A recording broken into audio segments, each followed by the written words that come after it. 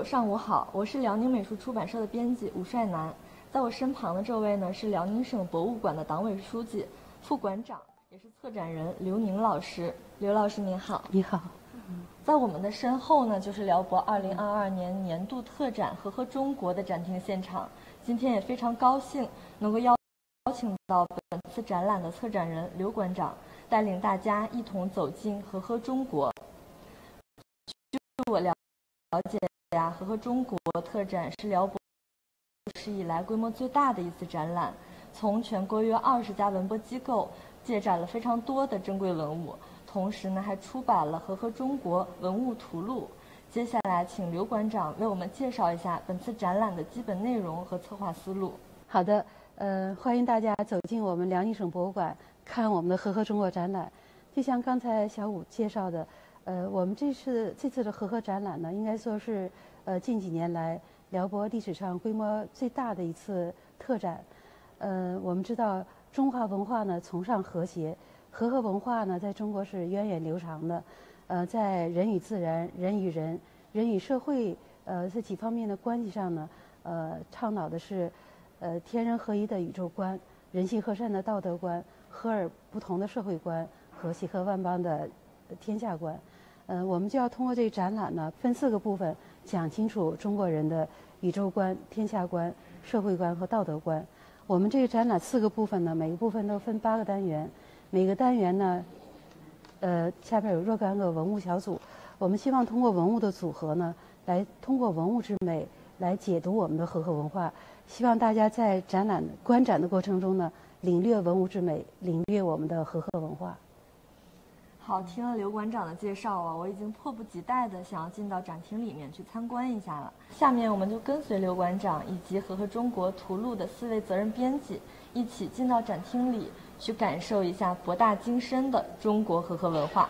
大家好，我是《和和中国展览图录》第1部分的责编张畅。那第1部分呢，我们叫天人合一。天人合一和和合思想之间究竟有什么样的联系呢？下面有请刘馆长为大家介绍。是这样的，刚才我说了，我们这个展览呢分了4个部分。同样呢，展览的图录跟我们展览的体例是一样的。我们现在是第1部分和和天人合一这个部分。天人合一这个思想呢，实际上起源于先秦时期。像我们知道，《庄子·齐物论》里有一句话：“天地与我并生，而万物与我为一。”这就是说，天人合一的基础思想。我们这个部分呢，天人合一分了2个单元。希望通过这2个单元呢，通过层层递进的逻辑关系，把天人合一的宇宙观向大家解释清楚。我们去展厅里继续看吧。好的。这是我们天人合一的第1个部分，主要讲的是认知自然这个部分。这个部分呢，其实我们的中心思想呢是通过人与自然、人对自然的观察和认识，慢慢升华到他的思想认识层面。所以呢，我们分了6个组，我们可以往前看一下。第1组呢，自然之文，我们在图录上也能看到，这个组的标题。我们知道，人在与自然共处的过程中呢，他对天地万物，比如说山川呀、河流啊、鸟兽啊、植物，他会有一个直观的认识，然后他会反映到他的这个创作里边来。像我们可以看到这些展品，比如说第1件是我们红山文化的彩绘陶雷。它是勾连涡纹的，我们看它像一个水涡的形状。像第2件呢是圈纹的这个彩陶罐，这个彩陶壶，这个彩陶壶呢是来自于青海，它是青海彩陶。它呢这个也是反映人对自然像水涡纹之类的观察。最形象呢是我们看这个大汶口文化这个花瓣纹。我们知道这个中华的华，它跟古意的花是相通的。这说明这个人在观察自然，花和植物这个形状，它是与中华民族的华夏民族的形成有很深的渊源关系。古人在自然的共处中观察自然，崇拜自然，自然而然的形成的思想意识，在它这个彩陶器上的一个反应。除了这个呢，我们知道，仰观一天，俯察一地，观鸟兽之行。我们这就是鸟兽之行这一组别。这一组别呢，你看很多小玉件儿。它们真好看。我看这些玉器都是2009年出土的，它们都是在同一时间被发现的吗？这个2009呢是这个墓葬的编号，但确实也是同一时代。我们知道那个国墓地在河南三门峡，这同一个墓里出了好多特别血型、特别生动、写实的动物的造型，比如说有燕子的形状，有鹿的形状，那边还有大象，还有牛，还有兔子，还有说鹦鹉，还有蝉，各种这动物的造型。包括我们看中间这件最萌的一件青铜器，这件青铜器呢叫骁友，是我们从山西博物院借来的。骁呢，你知道了是猫头鹰，它友呢是青铜酒器，是青铜器的一种称呼，是一种，你看这个骁友呢，正面是一个猫头鹰，背面呢也是个猫头鹰，是两种相同形状的猫头鹰背对背合在一起形成了这个器物，也特别契合我们这展览的主题。所以说我们说那个前面是自然的形状，这有动物的形状，这个呢都是古人与自然观察，崇尚自然，然后在思想意识形态，包括他的艺术创作，当然是人的思维的一种反应。所以这个呢，就是我们说和合思想在先秦时期它产生是有一定基础的。我们说看到的自然的形状，然后他会听到的声音。我们知道和这个本意，和中国第一个和，它的本意呢就是声音相合，音韵和谐。除了看到的之外呢，还有听到的自然声音，它自然而然要转化成它的音乐创作。我们看这是我们从河南考古研究院借来的河南舞阳贾湖遗址出土的骨笛，这个呢应该是距今将近9000年前最早的吹奏乐的实物。所以这个应该说人对自然的认知与探索呢，体现了人和自然和谐共融，因为他听到了天籁之音，心声相和，也是我们和合中国这个和的本意，就是声音相合，音韵和谐，达到这个自然而然，形成这个早期的音乐和乐器，这也是我们华夏文化、礼乐文化形成的一个渊源和基础。除了这个之外呢，我们说看到的、听到的，还有我们说要抬头仰望星空。人对自然观察之外，他对宇宙的探索和认识一直也是不停脚步的。比如说我们新石器时代有这种八角星纹，这种八角星纹呢特别奇特在哪儿？我们看它是从湖南、山东一直到江苏、安徽都有这种形状的不同器物的出土。比如说在这个彩陶上，在这个陶片上，比如说在这个玉板上或玉缨上面都有这个图案。这种八角星纹呢特别奇怪，有学者有不同的认法，不同的看法。有的表示呢是早期的河图和洛书，是最古老的河图洛书，有这么一个看法。另外呢，也认为它是观察太阳时辰、标示方位的一种符号。除了这个比较早期，我们说这个新石器时代，我们看我们馆里还有一件铜镜，这是元代铜镜，是4神28星宿纹的，它一共有5圈的纹饰，中间呢围绕镜钮是4神青龙白虎朱雀玄武，外边是八卦纹，八卦纹外边呢12生肖，12生肖外边是28星宿，28星宿外边是24节气，就是古人对天文地理的认知集中反映到这一面铜镜上。除了这个之外呢，我们这边还有一个天文图的拓片。这个拓片呢，我想到了之前我们在编辑图录的时候啊，那个铜镜啊，因为图案特别的复杂，于是我们呢还特意的跟您要了一张铜镜的拓片，对，一起展示在图录上，也是方便读者去仔细的观赏它。对对。这个拓片呢，就是不光是我们说铜镜上有，我们可能常见的石刻，这个上面拓片比较多。像我们这个天文图的拓片呢，它是北宋时期政府组织了四次对天象的观测。南宋呢刻到了石碑上，把这观测的结果。现在这个石碑原碑在苏州碑刻博物馆。我们这张拓片呢是中华民国时期的一个拓片，它反映的呢就是这个当时观察，政府组织观测，一个天象它实测的结果。这个呢应该是世界上现存的，就天文界现在世界天文学界公认的，世界上最古老的星象的那个实测图。所以它这个也是把天空分成不同的等份，你看有不同的星座，有不同的这个星星，然后还有那个不太规则的，还有天河表示的这个。我们有机会可以仔细来看一下。当然，除了在展厅看，如果不在到不了展厅的话，我们图录上也有很放大的一个图片，你可以去看。除了星空之外，人在自然观察起，它会有产生原始的信仰。其实这个信仰呢，一直到我们说从新石器时代、商周，它一直有不同时期的有不同的信仰。比如说我们这个玉雕觉醒龙，这个我认识，这不是咱们辽国的标志吗？是的，这是我们红山文化的一个典型的标志，也是辽国的 logo。我们展牌上讲，它的名字叫玉雕觉醒龙，实际上就是老百姓大家常说的玉猪龙。对，玉猪龙，我们是根据它的器型，给它命的名字。实际上它反映的就是红山文化在与大自然和谐共处中，以开放的心态与周围的相邻的文化互相交流交融，形成自己独特的观念。这是我们红山文化最典型的一个反映人与自然、崇拜自然、崇尚自然的一个典型的玉器。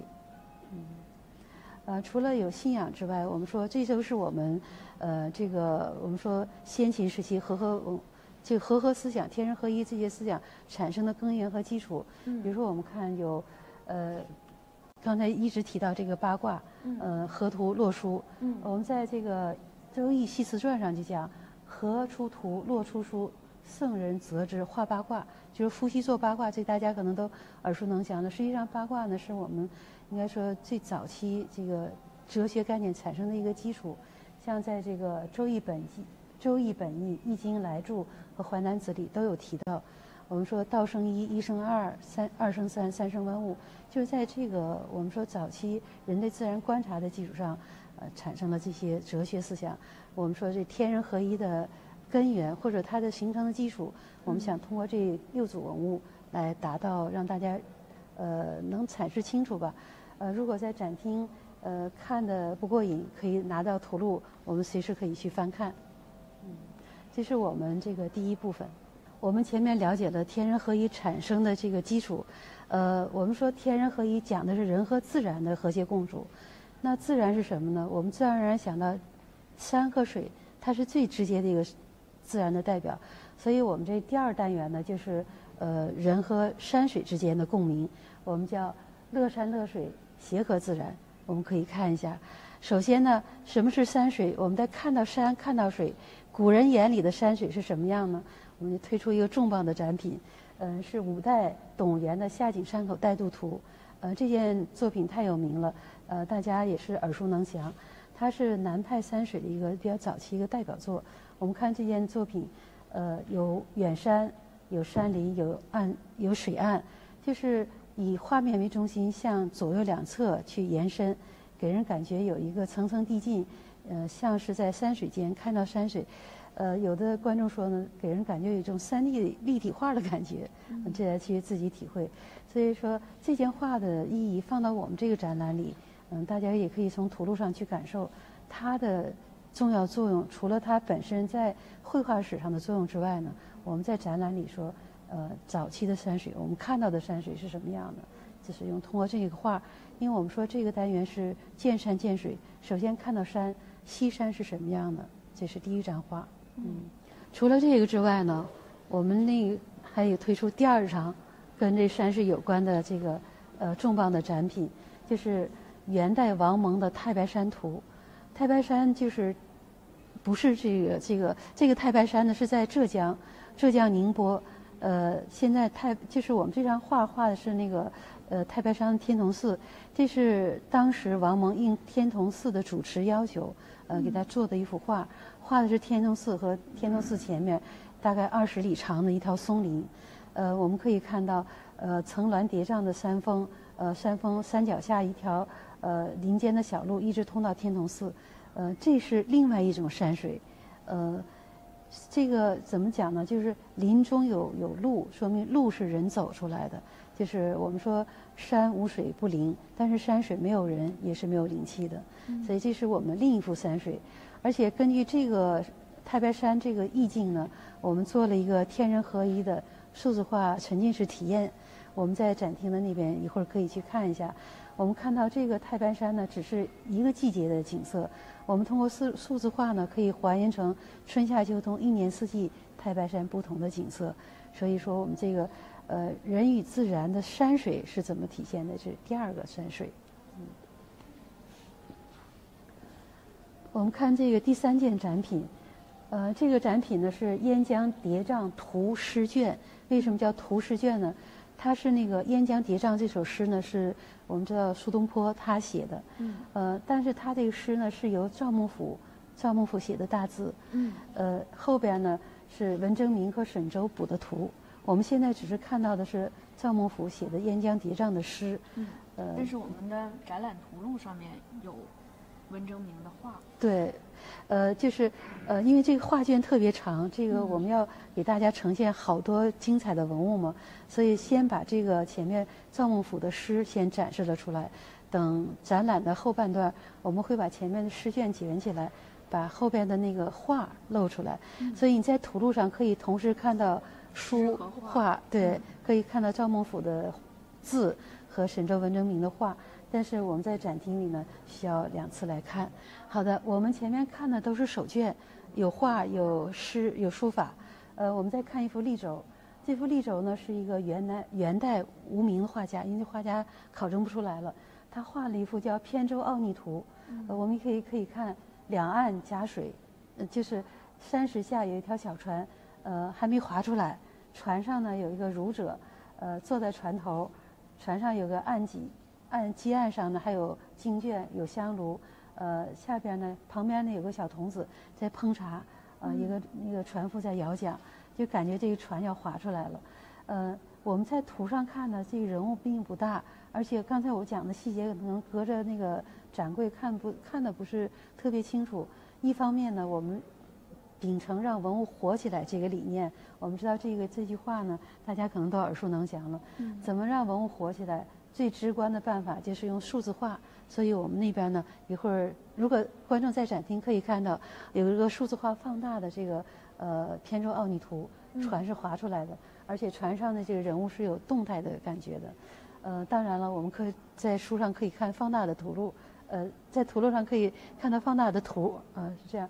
但是这个为什么选这幅画呢？我们讲这个，要见山见水，有山有水还有人。所以这个人在山水间，我们讲对呀，要天人合一嘛，跟我们现在这个游山玩水的意境是完全不一样的。就是古人的怡然自得那种神情和神态，而且反映到画作上，特别就是跟我们的主题是非常契合的，所以选了这幅画。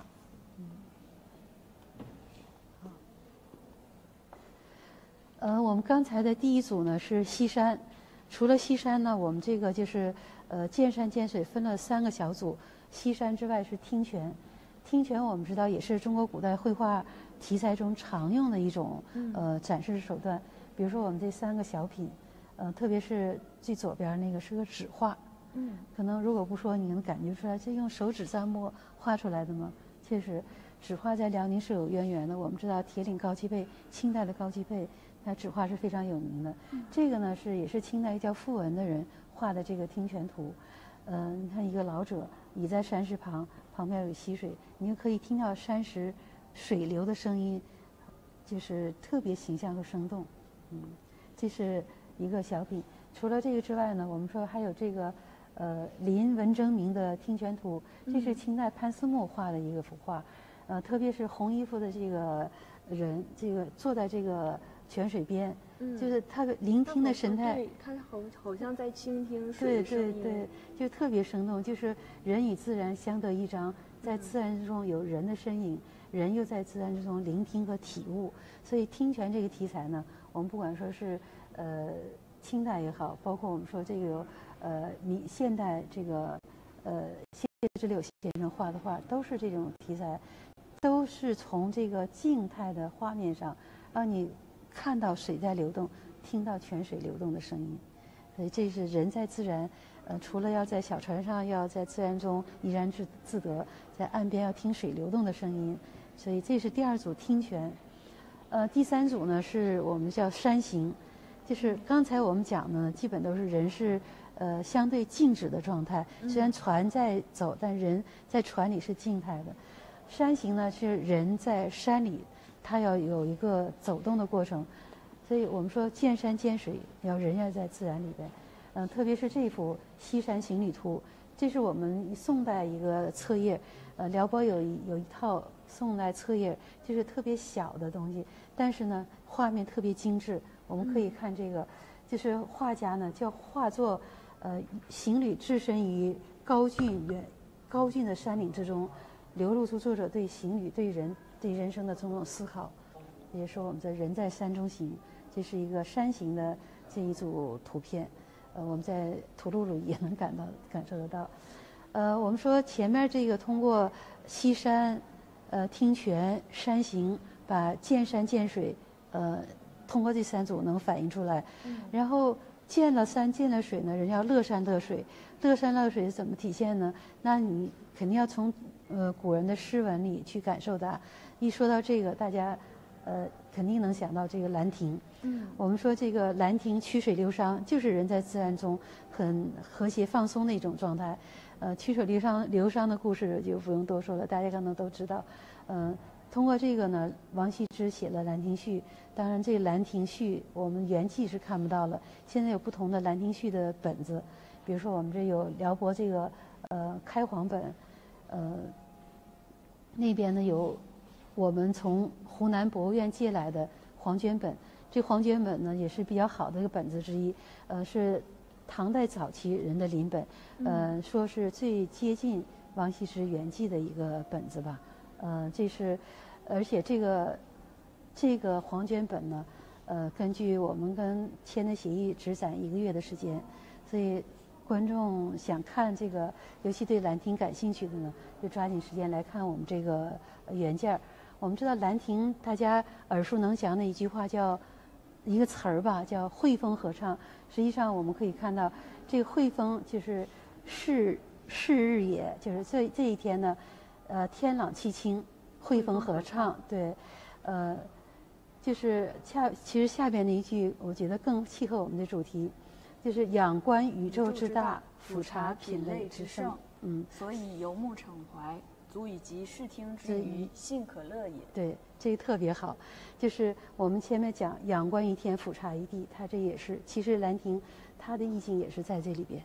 我们是这个部分看到的是写出来的兰亭，画出来的兰亭呢也是书画家常用的题材。比如说我们这有一个兰亭集序图卷，它是那个明代祝永民前面写的《兰亭序》，我们这已经卷起来了，前期是打开的，后边呢有文征明画的这个曲水流觞这个画面，特别形象生动。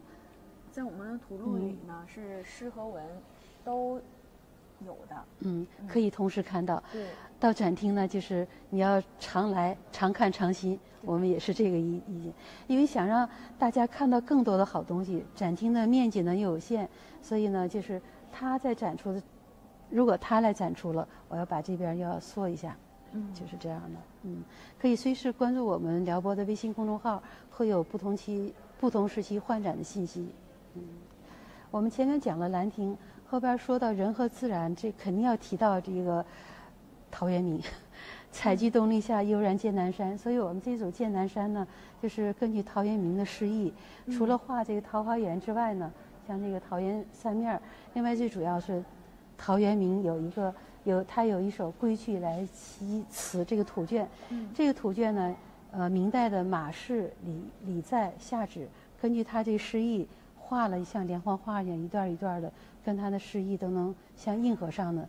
我们可以在展厅里可以看，比如说问征夫与前途，那边云无心以出岫，鸟倦飞而知返，就是那个诗意和画卷就是对应的特别契合。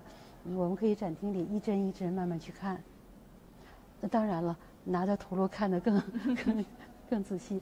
但是在展厅一个临场的氛围。除了这个之外呢，刚才正好我们走到了这个位置。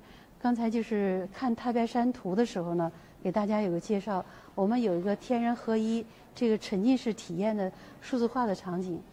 就是把太白山以它为背景，反映一年四季春夏秋冬。我们它的这个变化呢，可能时间比较长。大家知道，就是一个白天一个黑夜一交替就换了一个季节。现场呢，我们放了蒲团，大家可以在里边去听着音乐，看着画面，就可以闭着眼睛去感受。所以这个我们讲，现在展览的模式，除了给大家要看展品，要看到文物活起来，还有我们说沉浸式的体验的观展的方式，这就是一个最直接的一个方式吧。大家在里边可以沉浸到里边，感受我们的展品。这个看完了以后，我们说这个乐山乐水呢3组，除了这个兰亭和剑南山，最后一个是踏歌游。踏歌游我们知道好多中国古代的游记的名篇，像醉翁亭之类的。所以这个踏歌游呢，也是我们想体现古人在山水间，他的游乐和记录下来他的就是记录下来他的这个游玩的心情。比如说这一件《千人石夜游图》，这个千人石在虎丘，这个现在到虎丘还能看到这个。这画的是在千人石夜游的一个场景，可以看一下。所以说这个踏歌游呢，也就是说我们说那个《岳阳楼记》也好，刚才说的《醉翁亭记》也好，都是这个我们说它仁者乐水，智者乐山，反映这种一种人与自然和谐共处。我们最终这个目的不是我们展览的主题就天人合一吗？就起到通过这些书画类的展品。我们知道这个山水呢，除了书画之外，在瓷器上啊或其他雕刻类的东西上都能看得到。为什么我们选书画呢？我们觉得这个书画最能直观地表达人的思想状态，因为瓷器那个批量生产的嘛，它有些匠气在里边，所以这个书法绘画是人心态的最直观的表达。所以我们这个单元用的都是书画类的展品。我们这次展览呢，数字化也是一个重要的一个表现形式。大家可以，你跟我可能看到了这个扁舟奥尼的动态展示，天人合一的沉浸式的一个体验。然后这边还有一个4神28星宿，它一个形成的一个也是数字化的呈现。除了这个之外呢，我们可以在其他的展厅里还会看到这样的数字化的呈现。就是说，我们这次除了让大家看这个好的展品之外，让大家能理解我们所要表达的意愿，所以通过这些手段来做表达。我们可以看这个4神28星宿，这个如果在现场呢，体会得更深更好一些。感谢刘馆长的讲解。那通过刘馆长的讲解之后呢，我就明白了天人合一和和合思想之间的关系。古人呢总是寄情于山水，那么天人合一呢也体现了古人与自然和谐共处的这么一个观点。是的，是的。那么展览的第二部分呢，就叫人心和善。那么人心和善与和合思想之间又有什么样的联系呢？有请刘馆长继续为我们介绍。好，我们去第2个展厅。刚才我们已经跟随刘馆了解了大展的第1部分内容，天人合一，那真的是受益匪浅。现在呢，我们再跟随刘馆来到第2部分，人心和善。那么，请刘馆为我们讲解一下人心和善这部分的内容是怎样的呢？就是我们怎样从天上来到人间，来讲述这个人间故事的呢？刘馆，那请您帮我们讲解一下人心和善。好的，我们这一部分呢是人心和善，人心和善呢讲的是道德观。我们知道刚才讲的是人和自然，这一部分呢讲人和人。人心和善，我们知道中国最传统文化里边讲温良恭俭让、仁义礼智信，其实就讲的是我们的道德观。所以怎么体现我们的人心和善呢？我们也是有2个单元，我们可以一起去展厅看一下。好的，那咱们就跟随刘馆去展厅看一下。咱们现在呢就在和合中国特展的第2个展厅。现在请刘馆为我们介绍一下第2部分有什么内容呢？我们知道第2部分是人心和善的道德观。人心和善呢，我们知道仁和温良是它的最本质的要求。所以我们这个组呢，仁和温良通过对联儿，我们说这个对联的作者并不是什么大家，但对联的意义特别好。而且我们在展厅里呢是看了有2副对联儿。比如说这个秉史宗经，学人所贵，依人服役，儒者之文，以德比喻，规章特达等等。实际上呢，当时我们设计这一组展品呢，是有3幅对联的。啊，是的，是的。但是因为这个展柜有限，所以只摆了2幅。第3幅呢是藏在我们的图录里的。是的，是的。我们编辑加工过程中呢，也注意到这个问题了。所以感兴趣的这个书友呢，赶紧去购买《和合中国图录》，然后咱们看一看第3幅对联到底是长得什么样子。好，除了这个我们说这个人的修养之外，从人和温良这个角度讲个人，除了个人呢，君王也是要讲仁政的。所以呢，我们这里边有一个《诗经》鲁宋3篇的图卷。我们知道《诗经》呢有鲁宋、周宋等等。在南宋的时候，赵构写的这个字，把毛诗、鲁宋抄了下来。然后他的马和之呢，根据这个诗意画的画，主要是赞颂的是鲁僖公，因为是鲁宋嘛，赞颂鲁僖公的仁政。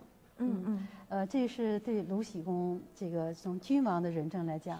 另外呢，我们还有一个书法作品，是清代皇帝道光皇帝写的《乐毅论》。乐毅呢是燕国的，对，是燕国的家，听过是吧？所以那个《乐毅论》是大家比较愿意写的，尤其君王他要实行仁政嘛。这个道光皇帝，我们看他的书法也是很有功底的。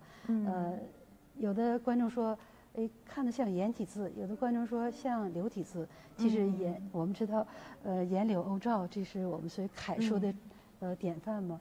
这是帝王，尤其是这个皇帝呢，他也是要通过学习诗书礼义来达到他人治的目的。所以我们这个歌颂就称颂鲁僖公的仁政，包括道光皇帝写这《乐毅论》，也是想说我们这个人和温良，不光是个人，上到君王，下到个人，都是他一个最基本的一个道德修养。除了这个呢，我们说百善孝为先，这个孝呢是德之本，所以我们这个第2组呢叫孝成家和。我们知道家风、家教、家训里边最主要的要讲孝道，所以我们通过这个汪氏报本案记、顾生孝感图，包括我们这个南宋的孝经图卷，要把这个讲孝这个我们要就是因为是中华优秀传统文化非常重要的一部分。当然了，我们要弃其糟粕，取其精华。所以通过这一组呢，我们希望把这个人心和善这道德管理的第1单元，以孝为本，仁良这个要解释清楚。当然，这些藏品都是精华。对，就是咱们在这个摄像机一会儿可以对准这个藏品，咱们可以看一下啊，它确实是非常的精美的。对，有一些细节呢，如果咱们有些观众啊受疫情影响不能到辽博现场来看的话，也可以看一看咱们的图录，因为图录上很多高清放大的这些细节，确实能让大家近距离的欣赏到这个藏品的美。对，我们知道《孝经》18章，这个像连环画一样，但是那个展品本身比较小，又隔着玻璃展柜，看的可能不是太清楚，可以看放大的图片。除了这个单元呢，我们那个第2单元是格物致知，知行合一。格物致知实际上人就是他一个追求一个学问这个过程，然后通过这个我们说修齐治平，修身齐家治国平天下。中国古人的终极目标就是修身养性，然后最后达到以利于社会国家这个目的，就是我们叫这个修齐治平，为天地立心，为生民立命，为往圣继绝学，为万世开太平。就是这是一个最高的一个目标吧，要达到知行合一。所以这个呢，我们又分了几组，比如说第1组文艺载道，这个文艺载道呢，实际上就讲的是我们说从急救章。三字经、百家姓、千字文，这小孩从开始启蒙他的学童教育，就要用这些急救章啊、百家姓、千字文教给他的，不光是一个人生的哲理、人文的知识，更多呢是要把这个传统文化的优秀的观念要一以贯之、贯穿下来。像我们这里呢，就有也是好多重量级的展品吧。非常震撼。对，像这个。我给大家介绍的这是赵孟頫的急救章。我们刚才可以看到燕江叠嶂那个图示卷，赵孟頫的大字，这是赵孟頫的写的章草急救章，你可以仔细看一下。这是应该是赵孟頫除了字之外呢，我们后边再埋个伏笔，还有他的画，我们可以再继续看。除了这个急救章之外呢，还有这个最有名的千字文。我们这是千字文实际上是学童的启蒙课本，但是呢，这个千字文它有名在哪？它是宋徽宗写的草书。我们知道宋徽宗那个瘦金体，对，实际上他草书也写的也特别精彩。像这个草书千字文，它是写在一整张的那个一整匹的纸上，它这个纸应该有花纹吧？能看见这个纸的奇特在哪？它是一整匹没有接缝的，而且上面有描金龙纹，给皇帝写的，有看到，可以仔细看，有描金龙纹，所以这个作品除了是它的，我们用它，因为除了它本身有名之外呢，我们主要是通过这个千字文来体现出我们这个和合文化讲这人心和善，它要通过这个小孩的启蒙教育来达到这个文化传承的目的。但是恰巧了，我们馆里有这个千字文，所以我们这个展品呢，有很大的场景基本都展开了，而且我们上面有这个数字化的一个呈现，千字文的起笔落笔是怎么回事，而且有放大可以看到，而且还有一个呢，就是我们馆里除了有宋徽宗的千字文之外，还有个欧阳询的千字文。对，他这我们编辑时候也注意到了。是，欧阳询千字文，那就更能好认了，因为草书嘛，大家可能不太认识它的字是怎么样，除非你把千字文背下来，能跟着顺下来，能把这个字认出来。欧阳询那个千字文它是楷体，所以你更好认一些。等我们后期会换这个展品。但你在图录上可以同时看到，两个同时都可以看到。是，我们后期换展品的时候呢，上面这千字文的动态演示还保留，这个宋徽宗这个千字文的原件会撤回到库里去，然后放一件复制品，因为那欧阳询的千字文它没有这么长的体量，欧阳询千字文是原件，然后宋徽宗的千字文呢做一件复制品放到也是同时展出，但是呢，不会像现在这样可以看全貌。很震撼。是的，所以说我们说那修齐治平嘛，修身除了启蒙的教育，另外就是我们通过古人的琴棋书画，来进行就是他读书来达到修身的目的。我们可以看这一件作品，唐寅都知道吧？知道，唐伯虎。是，这有一件唐寅的作品叫《茅屋蒲团图》，他画的是一个在茅屋里边一个读书人。坐在案几的旁边正在读书，也是我们说，唐寅知道了。刚才他跟这个，沈周、文征明、仇英并称吴门四家，也是明代四大家，就是特别有名气，尤其是这个影视作品的演绎。但是你在展厅里可以看到他画的原件，他的画作，这个《茅屋蒲团图》。也是说，我们说，启蒙教育之外，你成人以后也是要通过不断的学习去达到修身养性的目的。除了这《茅屋蒲团图》，跟同样题材还有很多。包括我们说琴棋书画诗酒花香茶，都是古人的雅士和趣事。通过一些古人的一些活动吧，其实也是达到修身养性的目的。比如说我们有这明代的陆伯琴，还有这个有个清代的缂丝。叫《水阁鸣琴图》，它是，其实缂丝就是以织代画，所以其实如果不说缂丝，觉得就是一幅山水画，是的，人在里边弹琴，也是这个特别，表达这种意境特别形象的一个，但是通过缂丝不是画出来的，这是一个。我们说这个除了这个之外呢，好多大家也对这个学习有一个明确的一个说法，比如说我们说这个大学或问这个手稿，朱熹都知道程朱理学，这是朱熹的一个他写的一个手记，就是大学我们知道四书五经里古人读的大学是其中一个章节，大学怎么来解读这个或问是一问一答的形式，对，是朱熹写的一个手稿。就是也是讲一个治学的一个理念，就有点像这个朱熹上课的这个教案一样。对，是对大学的一个注解，就是这样的。除了这个之外，大家都知道文天祥。这个文天祥，那个我们过零丁洋，我们从小就背的诗词都知道。所以文天祥呢，他有个目击集序，他这个给目击集写目击集。是从庄子来的，他写了个序。